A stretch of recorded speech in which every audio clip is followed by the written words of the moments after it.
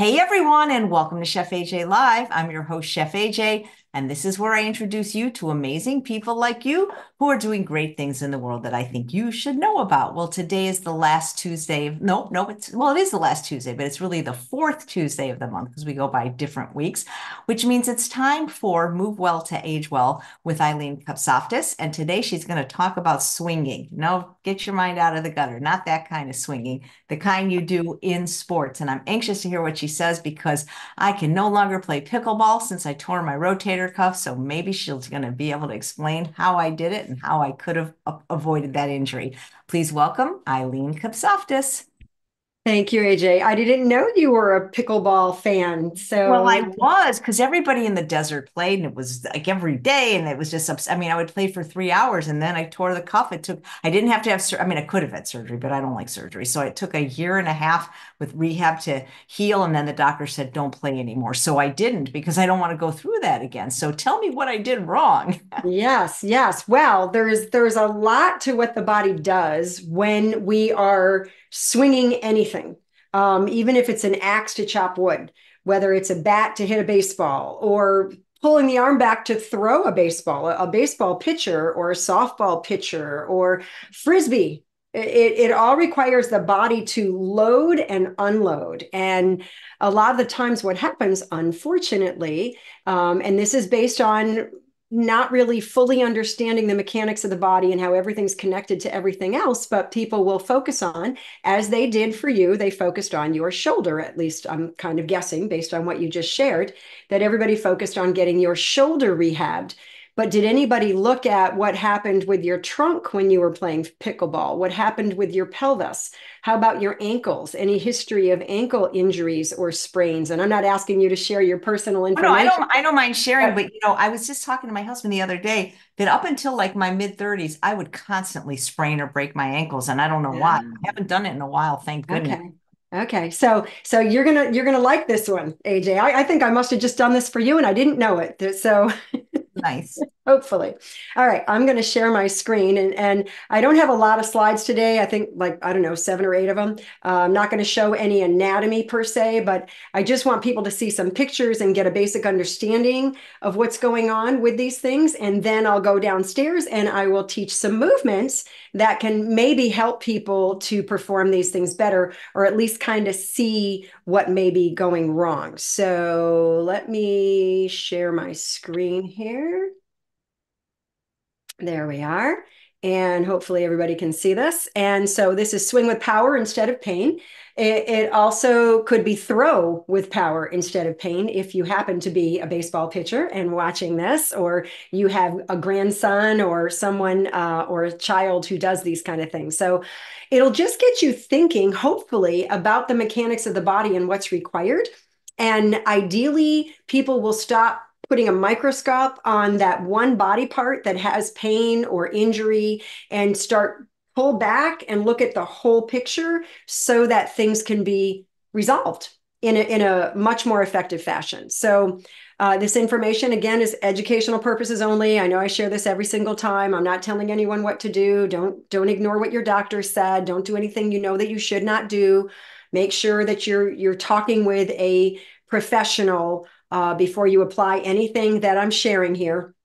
I don't want anyone to get hurt. I don't know what's going on in your world. I'm not in your living room or wherever you are watching this, and I don't know anything about you. So I never, ever, ever want anyone to be harmed by anything I teach. So you need to use wisdom here and be sure everything's okay. But this is my mantra, if you want to use that term. Understanding authentic human movement leads to better training choices with improved results. And that's what it's all about. If you want to be able to swing a golf club and do it well with power and accuracy and no pain, then understanding how many areas of the body are required for this to happen is important. Now, I am not a golf coach. I'm not a sports coach. I actually had somebody contact me and ask me if I would coach their son. I said, I don't coach. What I do is I teach human biomechanics. I assess the person's movement and I tell them what's going wrong. Now, I was in a clinic for many years, a decade, where we were across from the local high school. So we did deal with a lot of teenage athletes who'd been injured. And the parents, they would pay attention to what I was teaching these kids and explaining to them when we figured out why their shoulder hurt, because they had sprained their ankle a year before. And the coach had said, okay, come back into the game. You're fine. No more pain. You can do everything. Nothing's hurting. You're stable. You're not losing your balance, any of that stuff. And so the athlete and the parents, everybody agreed, and they went back to the game. Unfortunately, an expert in movement had not assessed the ankle and ensured that it was fully everting, fully inverting, fully dorsiflexing, fully pronating and supinating, and was it able to change from one position to another with the speed that whatever their activity required it to do. So because of that, there were compensations that were going on in their body. And so whenever they went to do a soccer kick, or whenever they went to throw a baseball or swing a tennis racket, or run down the court with the basketball, whatever sport they were in, football, whatever, the ankle was not performing properly and the body was compensating because of that lack. And whatever body part they had to use a lot, it would get injured, stressed, really unhappy, because it was doing things it wasn't designed to do to make up for the lack at the ankle below. So it's really important that we understand looking at our bodies from the ground up, especially when we're doing something that's really physical, because almost always, like you even shared, AJ, you had a history of multiple ankle sprains, very unstable ankles. And so that's going to impact whatever you do physically. And it's important to address that and get that to work as well as possible so that whatever else you want to do is not impeded or potentially harmed because of that lack below. So I'm going to go into a few things here. I'm not going to go heavy and into this. Anybody who wants to know more about the nitty-gritties of this, I write about this regularly in my monthly newsletter. I believe there's a link somewhere when I've been a guest with AJ. And so you'll see a link. You can sign up for the newsletter. But this was some information that I had shared. I believe this was back in January. And I was talking about physics. And it's really important to understand just how much physics impacts human movement. You've got gravity, which we all know. If you step off a curb, you're going to go down. You're not going to float up. Ground reaction force. A lot of people have never heard of that, but that is the ground is actually providing a force equal to the mass on top of it. And then there's mass and momentum. Mass is the weight of your body, and momentum is how fast is your body moving. And so I'm going to explain each of these just a little bit more detail. So gravity, we need to understand how it impacts human movement, as I said. And it's if you and even with posture, if you habitually put your head down and you put it forward, maybe not even down, but you put it forward, a lot of people get into a real, I want to say, bad habit of looking down when they're walking. And ideally, when you look ahead, your vision is still seeing the ground in front of you. Now, if you're carrying something, that's different. You may be blocking your view, and God forbid you'll trip on something or not see something on the ground, which isn't good. So then looking down, if you're carrying something, is a good idea. Usually I'll put it to my side, especially if I'm carrying downstairs. But you don't want to be always having your head forward, because now gravity is going to start to, I almost want to say, pull your head down. Because yes, gravity impacts your body. Every single day activities, those daily activities, gravity impacts you a lot more than you might think. Even during a swinging activity, swinging a club, swinging a baseball, swinging a pickleball racket, gravity impacts you. And then that ground reaction force, it's actually Newton's third law for those of you who are a little bit of a geek in the science. And you can state it like this: for every action, there's an equal and opposite reaction. And so the ground reaction force is that force that the ground exerts on whatever's in contact with it. So when you're standing still, ground reaction force, it kind of just corresponds with your body weight because you're standing still. When you move, that ground reaction force increases to match the speed of your movement. So how fast you're moving, the ground reaction force literally changes. And when you run, it increases up to 2 to 3 times your body weight, which I think is really cool. And why does it matter that we know this? Well, If you're just walking, ground reaction force is more than your body weight at the beginning when you land on your heel and the end when you push off your toe of a step. But surprisingly, it's a lot less when you're in the middle of taking the step, when you're in what's called a mid stance and your weight is just kind of evenly distributed on the foot. Now, it's important to know this when you're seeking answers for pain during an activity so that you'll address the actual cause of the issue and not just treat the symptom. And this is why my book is titled Pain Culprits, because a lot of the times we're beating up the victim and we don't even realize there's a culprit lurking somewhere that we haven't sought out, that we're not addressing. So now to bring this whole thing back to a swinging activity, when you create that needed motion for your sport, whatever it is, your body's always providing this equal and opposite reaction due to that ground reaction force during the movement. So when you swing the pickleball racket, if you're swinging it with your left hand to prepare for a backhanded swing, so if I'm going to do a backhanded swing, I'm going to bring it this way. So I'm going to rotate to my right. My left leg is pushing into the ground with an equal force. So what happens if there's something going on with my left foot, with my left ankle, with my left knee, with my left hip? That force is going to be impacted. It's going to be impeded. It's not going to be optimal. And that's going to impact my ability to do a really good backswing or to load eccentrically before that, which I'll talk about in a minute. So you need to be able to use your whole body when you're on your feet, when you're doing any sport activity. And some of them require a lot more things than others. And then the mass and momentum. Your body has mass, obviously. We're taking up space. We have mass. And if it's moving, it has momentum. And the greater the mass, so the larger the body, think about a snowball. When it rolls downhill, the bigger the snowball gets, the faster it goes. So, and this is Newton's first law, and it's his law of inertia. And that does provide a lot more detail on the topic, and you'll read things like a body in motion tends to stay in motion, or a body at rest tends to stay at rest. Who's ever been on the sofa and didn't feel like getting up? That's inertia. It's the last thing you want to do sometimes. But these things are important to understand when we study human movement. So when your body's moving during the swing, whatever sport you're involved in, that motion continues until you physically stop it to move in the opposite direction. So when I'm getting ready to do a backswing with that pickleball racket, I'm going to come forward. I'm going to go in this direction, but I'm going to stop it at the right time. And then I'm going to go in the opposite direction. And it's needed to control that motion. And if you're struggling to control that motion, that often exposes any deficits in performance in the human body. All right, so load to unload. As I mentioned previously, I was going to talk about eccentric loading, and this is when your body controls a motion to prepare for a change in direction from the initial motion. So you can see here this pitcher. This is the pitcher's prayer. He's getting ready to pull that arm back. Look how far back he's going before he throws it forward.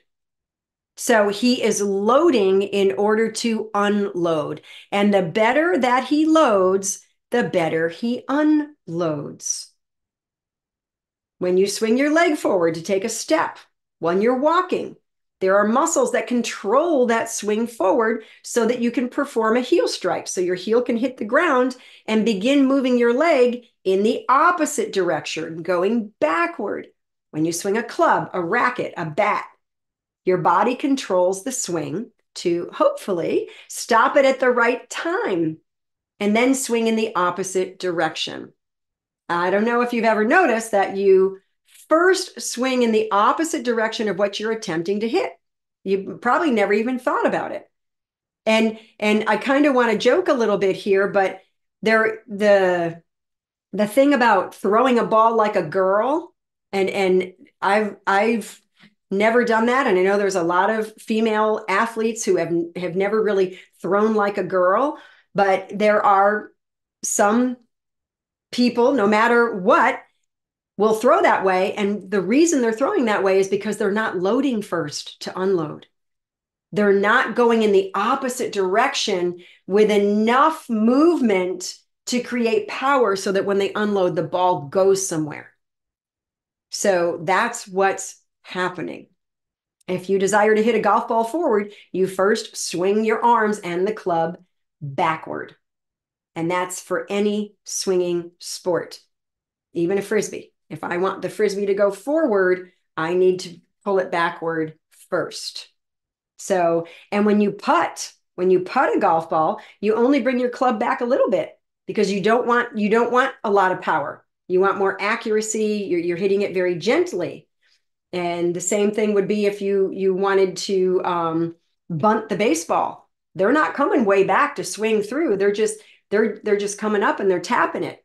There's no back. There's no eccentric load when you don't want a lot of power behind it. But if you do want a lot of power behind it, you're going to take a full swing backward first.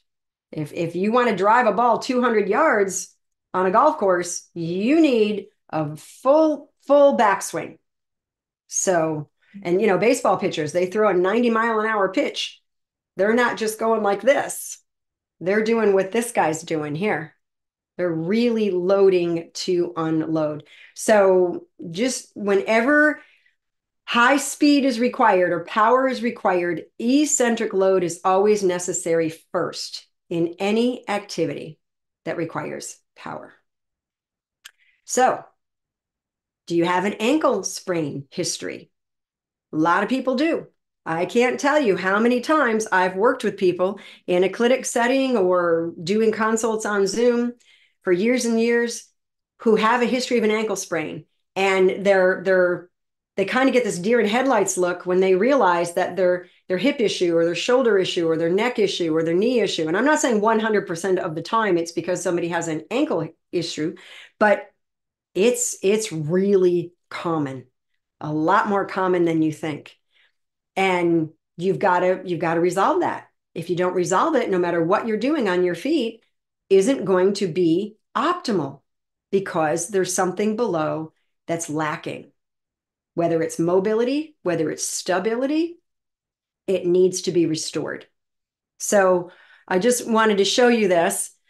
There's, unfortunately, you can't really see her foot position here in the follow through, the end of the swing, but you can see, look how much she's loading here in order to swing that club with power and hopefully accuracy. That's going to count on a lot of things, whether the pelvis is squared off, whether the ankles and the knees are doing what they're meant to do. But at the very end of a golf swing, it's fascinating just how much ankle motion is required. And if any of you are golfers, you've probably heard of Sam Snead. He was a top golfer for 40 years or more. And he was well known for saying that the ankle motion is one of the most important parts of a healthy, accurate, powerful golf swing. And so, I mean, look at here at the end of this swing, look at what this ankle's doing. And look at what this ankle's doing. It almost looks like he's going to sprain his ankle. And I'll show you a close-up here. Doesn't that almost look like an ankle sprain? Golfers move their feet faster than any other part of their body. And golf, and I find this fascinating, and I'm not even a golfer, but I love watching human biomechanics. I love learning and studying human biomechanics. It's why I'm here breathing. And so when I look at this, golf is it. I'm got to say this right. Golf requires more motion and ability in the ankle than any other sport. Any other sport. Because of this. Look at this. This is inversion. This is an inversion sprain waiting to happen. But obviously, really good golfers do this all day long. They don't sprain themselves. They don't injure themselves. What if someone has a history of an ankle sprain? That ankle's never going to get into that position, which is required at the end of a healthy golf swing in order for power and accuracy. It's required. So it's fascinating. And then you've got all these other sports. Now, in golf, you're in one still position when you're hitting the ball. So you're not running, you're not changing position with your feet. They're staying on the ground, but they're doing a lot of movement and a lot of mobility is required. But these other sports, you're running around at the same time that you're swinging your arms. And so it's going to be a little more, it might not be as accurate as trying to hit a tiny little ball 200 yards in a accurate direction, but it does require those ankles to do a lot. It also requires the hips, the pelvis, the trunk, the shoulders to do a lot. But if you're having an issue, if you're having pain in just one position, in one activity, or you injured yourself while you were doing it, I've worked with a lot of private consults who have wanted to return to playing tennis or return to pickleball or return to golf because they love it, but they had pain, they had an injury, whatever, and they couldn't do it. And so for those of you who aren't familiar with pickleball, it's really become the rage now for a while. It's kind of a mix of tennis and badminton and ping pong all together. And the court is smaller than a tennis court, so it's easier on the knees because you're not having to run it's not as big of an area to have to cover. So it's a little bit easier on the knees and the hips than tennis and other court sports like basketball. So it's more user friendly for people who may not be as athletically fit as some people. So, but it can be a really good game. I'm not saying that it doesn't require a lot of athleticism. And then, tennis, even if you're a beginning tennis player, you want your body to be performing from the ankles up in order to be able to swing the tennis racket without injuring your elbow, tennis elbow, golfer's elbow. It's not the elbow. It's the rest of the body not doing what it's supposed to be doing. And the elbow is the victim. And so many people, they're getting injections or they're getting PT. I can't tell you how many people came to PT to, get some ultrasound and whatever else would be recommended, stretching and hand exercises and wrist exercises and all the other nonsense. And I don't mean to sound disrespectful, but that's not the elbow's not the cause. It's the victim. So, and then Frisbee. And then I was surprised when I was doing some updated research, badminton has become a real professional sport. I could have showed you some pictures. These people flying up in the air playing badminton. It's crazy. Nothing like when I was a kid out in the backyard at Aunt Wilma's. So, but these sports are fun when your body's performing properly. Not so fun when your body's not performing properly. So this, again, just a reminder, you're going to wind up in order to follow through. You're getting that big back motion before you can release with power. In order to throw a ball 90 something miles per hour, you need to load first. In order to hit in pickleball, tennis, badminton, baseball, you need to go in the opposite direction first to load. The feet and ankles need to be stabilizing you and providing the motion required from the ground up in order for you to be able to do the game without harming yourself. And this is the last slide. I just wanted to show you this. I actually created a very special movement video, a movement performance assessment for the golf swing, but you can also take it into account for any other thing. I do have a free movement performance assessment that's your basic 3-plane assessment.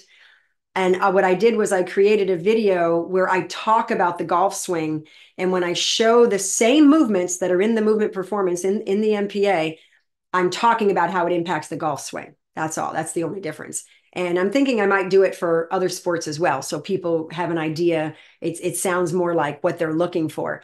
But this will be released. This video will be released early next week. But I wanted to share it with you now. If you go to this website, swingwithpower.com, you can register and you'll get an email that will tell you when it's ready to come and watch and check it out. And it's all free. So I just thought you guys would enjoy that. All right. So Now what I'm going to do is I am going to go downstairs and I want to teach you probably 3 or 4 different movements that may help you if you're having issues and sort of get your body playing nice from the ground up. Obviously, I can't, diagnose or treat anybody here, but I can show you some things that may help you to be able to do the things you love without pain or fear of injury. So, Thank you. I'll entertain the troops while you're going from the upper level to the lower level. okay. Thank you, AJ. Of course. So, guys, isn't this amazing? Some of the people that watch the show have booked private sessions with her and that help with their back pain and all kinds of things. So that's always available to you. The information is in the show notes. And tomorrow at 9 o'clock, we have Dr. Lori Marvis. And then at 10 o'clock, we have a very special session with Dr. Doug Lyle, where he, like Dr. McDougall did today, is giving a very rare talk that they actually lost the video from. So it'll be your only chance to see it will be on this channel and for 24 hours unless you upgrade to the Summit package. So that's that. I'm sure she'll be Okay. I'm here. You can hear me? perfectly. Okay, perfect. Always nice when technology works, isn't it? Yeah, tell Yeah. me. Okay. All right. So what I want to do is show you some movements, and then of course I'll answer any questions that people may have. But I want to show you some movements, and these movements are a little bit different than depending on how many of my guest spots you've watched. I've taught a lot of different movements here. I'm going to teach some that are a little bit more geared at improving the golf swing. However, they're also going to help the body to load properly. And then depending on your desired sport, whether it's pickleball or baseball or frisbee, badminton, whatever it is, it's still going to improve your ability to do motions that are required for that activity. So some of them are a little more specific than others, but hopefully you'll like this. So what I want to do is I want to start off with, as you all heard me say, ankles are key. And if you have history of ankle sprains, more than likely, unless a professional has worked with you to restore full motion, more than likely your ankles are not performing the way that you need them to when you are turning to swing and hit something with a racket or use a golf club, whatever it is that you want to do. So what I'm going to have you start with is where you step forward, but when you step forward, you're going to cross over. And what that's going to do is that's going to alter the position of the ankle that you're standing on.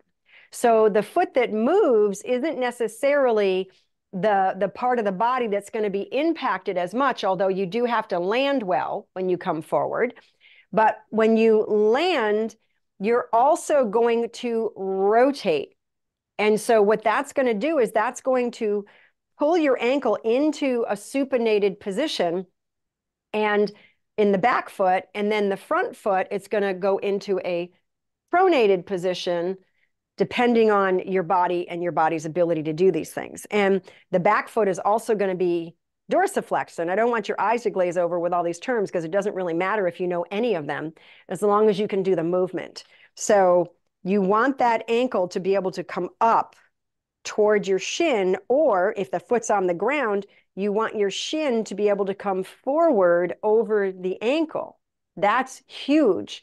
If that's lacking, which a lot of the time that is lacking when someone has an ankle history issue, a lot of the times dorsiflexin is lacking. And a lot of times that will lead to plantar fasciitis symptoms or some other issue. Knees. Knees are such a victim of poor ankle function. It's not even funny. Those poor knees. And so it's really important. Okay, so let me show you the movement. So what you're going to do, and you're going to step forward, but you're going to cross over. Now, for those of you who might be a little bit challenged with balance or stability, I want you to be careful with this. You might want to hold on to something to be on the safe side, because if you can't be on a tightrope and not lose your balance, this is going to make it a little bit more challenging, because when you step forward, you're going to cross over. It's not quite like a tightrope because you do have a little space between the feet and a little bit bigger base of support, but it may still challenge your stability. So What you're going to do is you're going to step forward. So I'm going to turn around and show you this. So when I step forward with my right foot, I'm going to step over to my left. So now that's completely changing what's happening with my ankles on the ground. Obviously, it's changing what's happening with my hips. And we're going to add a rotation to this. So my right foot is going to step to my left, and I'm going to rotate left. And there's a lot of reasons for this, and I don't want you to feel like a deer in headlights and explain all the mechanics of the body, but this improves what the body needs to do to swing a golf club. It'll also improve what the body needs to do to swing pretty much anything, including an axe to chop wood. So what you're going to do is you're going to come over here and you're going to turn. You're going to come over here and you're going to turn. And if you have a real issue with balance, you can always go slower so that you're not worried about it. Like I said, you can hold on to something, maybe have the wall in front of you and hold on and turn, although that will limit how much you can turn. Sometimes people do better taking their shoes off because I'm on a squishy floor and my shoes are a little squishy. And so it makes it kind of like you're on a foam, which really challenges the balance. But the goal is I'm going to come forward, I'm going to cross over, and I'm going to rotate with my arm. Now we're going to do the same with the opposite side, of course. The left is going to cross over and rotate right. And you may notice that it's easier for you to go this way than it is for you to go this way, or vice versa. See if there's a difference if you've got some asymmetry, which means one side of the body is working better than the other side of the body. It's important to figure that out because if you've got differences, right side, left side, then your body's compensating all day long. Your brain is not telling you that it's compensating, and because it's keeping it a secret, and you don't even know it. And that's when you're compensating and body parts start to break down. They get injured, annoyed, irritated, inflamed because of those compensations. So if you see a big difference between right side, left side of the body, there's some great strategies to directly address that. Okay, so that's one movement. Another movement is to pre-position your pelvis. And I've got my little cheat sheet here so I don't get off track. So you're pre-positioning your pelvis in rotation, and then you're going to side bend. So this one's pretty basic. And this is getting your trunk and your pelvis and your ankles ready to do more than one thing at the same time. So what you're going to do is you're going to turn your pelvis to the left. So you're basically just think about if you've got a flashlight in your belly button and you want to wave it to your left. So I'm turning left with my pelvis. And now I'm going to side bend to the right using my left arm. I'm going to go up overhead and I'm going to bend to the right. So I'm keeping that position rotated left, and then you can do repetitions and you can just side bend to the right. Now, sometimes people do better if they've got a target with that hand. So say I want to rotate to the left like this, and I'd have to turn a little bit more like this. So rotate left, and then I can take that arm and I can try to tap the wall. But you want to make sure you're far enough away where you can get a nice side bend. So it gives you a target. It's sometimes a little bit easier to have a target. The brain says, oh, we're trying to touch the wall, and it's not confused at what you're trying to do. And then, of course, the opposite would be rotating to the right. And now my right arm comes overhead, getting closer to the wall here so I can tap it. And then I'm going to side bend to the left. So these are the things, especially when you are swinging a golf club, if you're a right-handed golfer, you're rotating right, but you're side bending left. And your hips are adducting one side, abducting the other, which means the leg is coming in or going out. So these movements actually mimic those things that are needed. And who knows, if you are a golfer, you might do these repetitively and improve your game. You never know. So that's the pre-positioning. It's very simple. You're just rotating one way and side bending the other in repetitions. Then we can pre-position the pelvis in side bending and then rotate. So here, what we would do is say I think I was going to start off with a right. So what I'm going to do is I'm going to pre-position by putting one foot over the other foot. So now I'm side bent to the right. I think you can see that. And obviously it's starting from the ground up. And so if I'm going to side bend, I'm also going to rotate right. So I'm side bent right. And now I'm going to take my left arm and I'm going to reach around. And I'm going to rotate right. So this is training from the ground up in what's called a type 2 movement for the trunk, but it's also helping the pelvis, the ankles, and every other part of the body to perform better. And then, of course, you would do the opposite. The left foot would cross over the right. So now I'm left side bent, and I'm going to take my right arm, and I'm going to reach around to rotate left. So that is going to train both sides. And then notice, again, is there an asymmetry? Are you better at one side than the other side? And then the last thing I wanted to show was this is where you're going to pre-position your trunk, because your trunk is extremely important at everything. Your trunk is between your neck and your low back. And a lot of the times, and I've said this more than once, one of my favorite biomechanics teachers, Dr. Gary Gray, is well known for saying the trunk is the silent saboteur, because so often the trunk is lacking something, but you don't know it. There's no symptoms there. There's no pain there. But because of the lack in the trunk, the neck is getting trashed or the low back is getting trashed. On Tuesdays, I do a live academy class. And someone in the class this morning actually said that she noticed that she can back up her car a lot easier now because she's been training her trunk. And a lot of the times when people go to turn to back up their car in the driveway, if they struggle, usually they'll have maybe some low back or they'll have some neck or they just can't quite get the motion, even if there's no pain. It's the trunk. So training the trunk is pivotal no matter what we're doing because it impacts every other area of the body. I mean, think about it. Your legs are coming off the trunk. Your arms are coming off the trunk. Your neck's coming off the trunk. What the trunk does matters. So this is a simple movement for the trunk based on the golf swing, but there's a lot of movements that can be done. Just so you know, this is not the only one. And so what we're going to do is we're going to position for a type 2.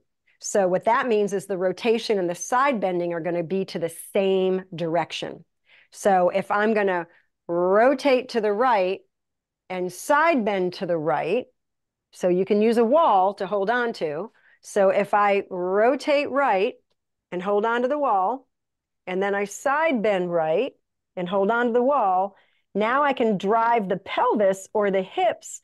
They can go forward and back.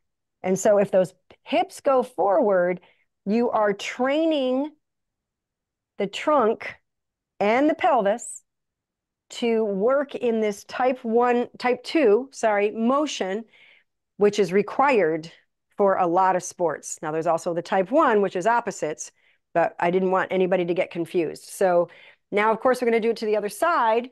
So if I take my left hand and I reach behind me, I'm now rotated left. And I take my other hand and reach overhead, I'm now side bent left.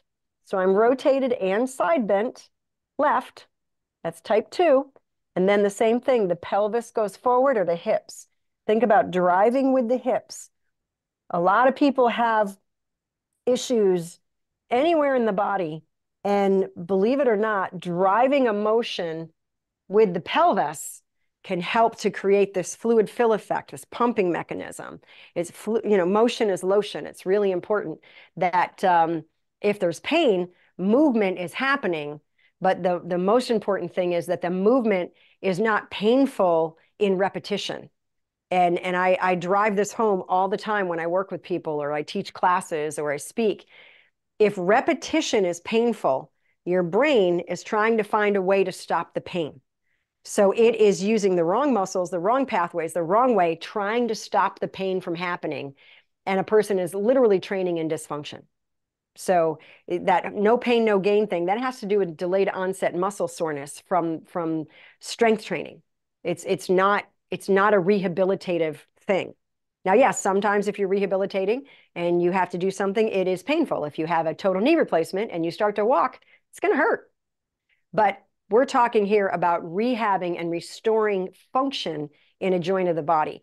If you are wanting to fully restore and be really fit with your function, it's important that what you're doing repetitive is successful, without pain, and stable. So hopefully that makes sense. All right. Willing to answer any questions. If anybody has any trouble with any of the movements. Let me look in the chat. And I also had, I think there was a few that were sent in. If you have any questions, please put them in the chat, starting with 4 question marks. I know some came in. It may not be on the topic, but it came in with your name. And that would be great if you could answer. K, look under K. All right, I saw it earlier. There it is. Okay, this is from Anonymous. Is it okay to continue to exercise, walk and swim and bike when you have been diagnosed with tendinitis? Well, that's a pretty general question because tendinitis could be anywhere in the body. A tendon is how the muscle attaches to the bone, and we've got hundreds and hundreds of muscles and hundreds of bones. So I don't know where the tendinitis is. And tendinitis, I actually wrote a paper on this in the private club that I have online. And tendinosis is where there's this thickening and there's this issue going on with the fibers of the tendon. And then tendinitis, anything itis, is considered an inflammation. And for anybody who didn't watch, I think it was the very first guest spot I did with you, AJ, was where I talked about arthritis, pain, and food and movement. And I talked about how food impacts the itises. So if this person is not consuming a healthy whole food plant-based diet, they might want to consider that because there's a lot of foods Actually, that promote. I know who this person is, even though she has to be anonymous, and she is pretty. Okay. Okay. So I do know that. But just for any of the other listeners, so that they know that. So it really depends on where the pain is, what's going on with the pain, and again, you don't want repetitive, constant tendinitis. To me, it's not really a diagnosis; it's a symptom. Why is that tendon painful? Why is it not happy with the movement? 99.9% of the time, it's because there's some other area of the body that's not doing its job. So, I mean, I had a football quarterback who had shoulder and elbow tendinitis diagnosis, never touched his shoulder or his elbow because he had nothing wrong there. His ankle was completely unstable, and every time he released the football, he was trashing his arm. So when we stabilized his ankles, he could do 3-hour, 3-man throws with the football, no shoulder pain, no elbow pain. So depending on where this person is experiencing the tendon pain, it's more than likely reacting to some other body part that's not moving properly. So to answer the question, ideally, it would be good to get the body functioning well so that the tendinitis can heal and no longer has to respond. I mean, you could do bed rest, you could stop doing all your activities, but if the reason it's there isn't addressed, as soon as you start resuming the activities, it's just going to return and rear its ugly head. So yeah, restoring the function is ideal. Thank you. Let's see. The audience may be tired because we had a 3-hour live earlier. There's a question from Georgia. Is that an elliptical rider behind you? If so, what parts of the body does it work out?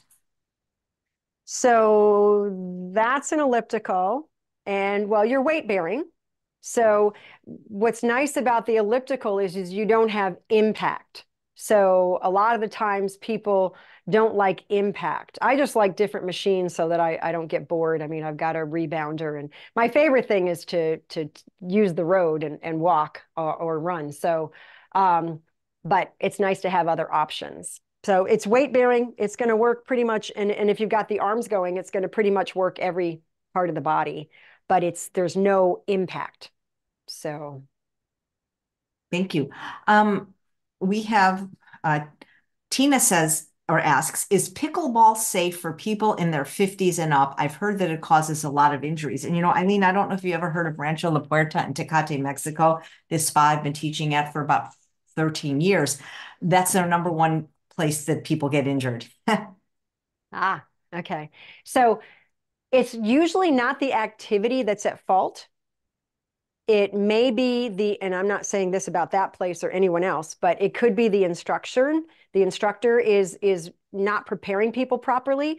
But from my experience in working with a lot of different athletes at all different ages, and I've worked with people over 100 years old.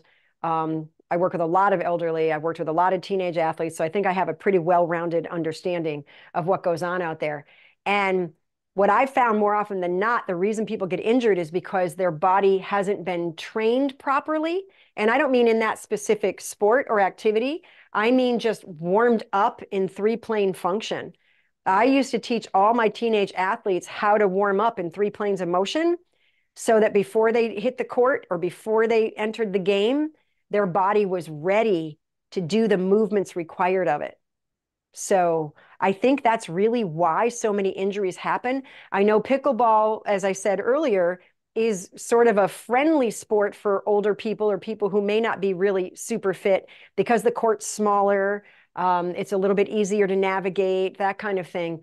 But yeah, I've worked with a lot of people who've injured themselves in pickleball, but we got them back in the game and they loved it and they could play without pain because they had an old issue. They had an old problem that never resolved, like an ankle sprain, or maybe they had a knee replacement. And when they had the knee replacement, nobody made sure that their hip was performing properly. And it lacks power. So now whenever they go to rotate, they're not loading well in the hip.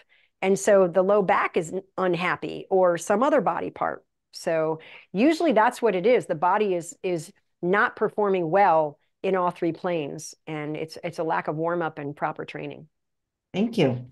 Kelly asks, how long per day should a person do strength training and cardio to age well? How long? Yeah, I Was guess that the question? how long? How long for? Okay. So that's kind of it depends. There's data that shows for strengthening to literally show muscle growth response, hypertrophy, bigger, stronger muscles. It really does. You don't necessarily, there was one study that showed you could do 3 workouts a week, or you could do 1 workout a week, but they just tripled the number of sets. So if you did 3 sets to a body part 3 times a week, or 9 sets to a body part once a week, they saw the same result. So there's a lot of different studies out there. In my opinion, I think it really matters. Are you working to fatigue? You don't have to work to where you literally can't lift it and you're at risk of injury. But if you've done strength training, ideally you're fatigued, you're tired. You're like, whew, okay, I just blasted my legs and now I got to climb those stairs. Uh-oh. But we're not talking pain. We're talking fatigue. The muscle has worked and now it kind of wants to rest. So that's going to be different for every single person. There's no magic number, 20 minutes, 45 minutes, 60 minutes. There's no magic number. And whenever we read articles, we always see this. Oh, if you work out for 45 minutes, 3 times a week, so we want this magic number. But if you really want to get stronger, you need to be fatigued when you're done. And I don't know how long that will take. And it's going to depend on you. Now, me, if I really want to fatigue, I can do like a pyramid set for my legs and get pretty tired and have to climb the stairs up out of the basement. So, but fatigue is required. That's really what matters most. And then when it comes to aerobics, you want to make sure that it's, from everything I've read, at least 20 minutes. And of course, the longer you go, you're going to get a little bit more benefit. But you want to be in it when it's aerobic, you want to be huffing and puffing a little bit. So what that means is you still want to be able to talk. You shouldn't be so breathless you can't talk. But if you can sing, you're not working hard enough. So hopefully that helps. Thank you. Okay, here is a question from Marcy. Do you recommend rebounding? Well, again, it depends. What is your goal? I've got a whole series on my YouTube channel on proper training and what it is and what it isn't. And a lot of it has to do with our goals. I know a lot of people, and someone even wrote in and said that she had been injured by doing a particular activity with a trainer because that trainer was used to working with a different population for a different reason. So, if your goal is to be strong, then you want to work with somebody who knows how to get you stronger, but you also want to work with somebody who understands what your particular issues might be. If you have osteoporosis, or if you have arthritis, or if you have some issues that you need to be aware of, you want to make sure that that trainer knows that and they can modify whatever you're doing so you don't get injured. So it really depends on your goals. A rebounder is great for cardiovascular. You can also do it for strengthening. You can get I mean, I remember one time I did a rebounder workout and whoo, I was blasted. So it depends. What are your goals? That's going to determine what you're doing on the rebounder, for one thing. And then there's different kinds. They've got springs, or they've got the bungee cords. I like, and I'm not telling you what to get, but personally, I like the bungee cords because they're quieter. I did a lot of research. There's a little bit less, um, a different response when you're jumping up and down. So I preferred that one. But there's a ton of choices out there, and it's like deer in headlights when you're trying to figure out which one. But it can be a great workout. It just depends on what's your goals. Do you train people right where you are in that little room? I do private consulting. I assess their three-plane function. We figure out what's not working right. I give them movements to address that. And I make sure that they do them properly. And I record it. And then they do that for homework. And then we do follow-ups. So that's kind of how it goes. My academy, I do a live class, and I do it right here, down here, where I'll teach the movement ed piece of it, all the modifications. And then we literally do the workout together in repetitions, which is a lot of fun. I did that today. Oh, I thank love you. my academy. Okay, here's a question, and you can expound on this if you want, maybe even do a show about it, because different people have different opinions of yoga. And Lena says, do you recommend yoga? And if so, are there any particular types? Because I've heard some, not that you're a trainer, I know you're a physical therapist, but I've seen some people say it's not good for people, and things like that. Especially certain kinds like yin, which is the kind I like to do because it tends to, they say, make people hyper flexible. So maybe just talk a little bit about yoga if you can. Yeah. Well, I won't talk about things that I don't know. I'm not an expert on yoga. I don't really know all the different types of yoga training. I will tell you from my experience as a clinician, I've worked with many people who've injured themselves doing yoga, but it wasn't because of the yoga. And I'll explain that. Sometimes the instructor lacks knowledge. Now, I've heard from people that their yoga instructor is so amazing. There's one of the students in my academy who said that her yoga instructor went down the line and looked at people's feet and knew where they had issues. She'd look at their feet and go, you must have back pain and your neck must bother you. So there are some yoga instructors out there that are jaw-droppingly skilled and knowledgeable, and you're going to do really well in their class. And then there are some who, they might be a novice, they might have not been trained very well. They're not going to make sure that you're modifying, that you're doing what you need to do so you don't injure yourself. So the level of the skill of the trainer is huge, the yoga instructor. That's massively huge. That's number one. Number two, sometimes people don't want to stand out in a class. So they'll do a movement they know they shouldn't do, but they do it anyway because everybody else is doing it. And I've worked with a lot of people who've been injured for that. I'll never forget one person who said, yeah, when they went to do this move, I knew I shouldn't do it, but everybody else was doing it. So I did it anyway. And as soon as I did it, I could feel the injury occur. So there's that. And that's not yoga's fault either. So it's sort of like, it really depends on what is your starting ability when you do any activity. And are you doing something that's beyond your ability and you know you shouldn't? Or the instructor doesn't teach you modifications and doesn't say if anybody's having issues, or watch the class. I mean, I see yoga instructors, and again, I'm not judging people, but I've seen yoga instructors, they lay on the floor and they're just doing the class right along with everybody else. They're not watching anybody. So they don't know if people are hurting themselves, if they're doing it correctly. They're not. I love the instructors who they'll demonstrate and then they'll walk around and they'll reposition someone's leg, or they'll fix their trunk, or they're actually making sure people are doing it correctly and not injuring themselves. So I think that's the biggest thing with yoga. And there's a lot of data that shows that yoga improves things. There's a lot of data that shows that it's very beneficial when it comes to pain, when it comes to strength, when it comes to motion. Now, as far as being hyper flexible, like you mentioned, AJ, there is a percentage of the population who's already hyper flexible. And so if you're already hyper flexible and you're trying to increase your flexibility, you might really want to focus a little more on stability. But if you're not hyper flexible, then it's not going to be harmful. So hopefully that kind of cleared some things up. Great, thank you. Let me look for more questions if there's. I'm not seeing any right now. Let me double check. Nope, you already answered that one. Well, that's all I see right now today. It's a slow day because we had so many hours of broadcasting already, I think. But you're going to be coming back soon. I can't say why or when, but I'll be seeing you soon. Yes, the fourth week of March, right? Oh, I It's think the fourth Tuesday. don't you have a special one in the next couple of weeks?